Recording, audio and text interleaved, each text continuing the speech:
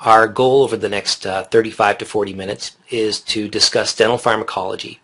Now, you should know that my goal every time I teach is to make dental pharmacology clinically applicable.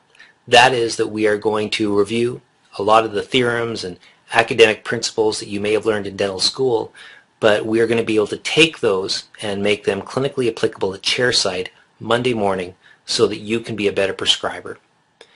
And that is to describe dental pharmacology in general, and it's very easy.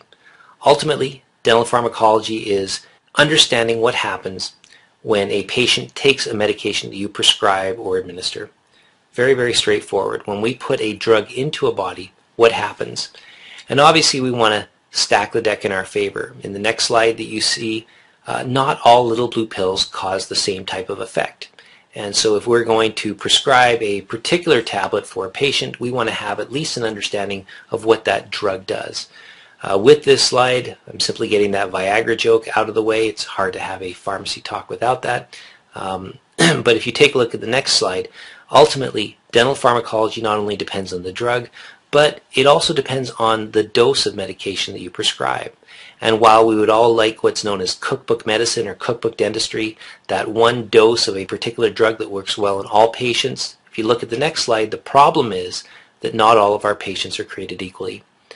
So let's assume for a second that both of these gentlemen walk into your clinic. They're high fear patients, highly anxious.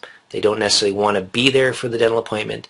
And so you're considering giving them some type of medication to relax them so that you can do the dentistry you want to complete.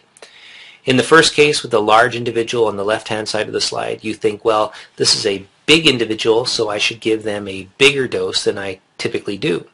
And 5 times out of 10, you will be correct.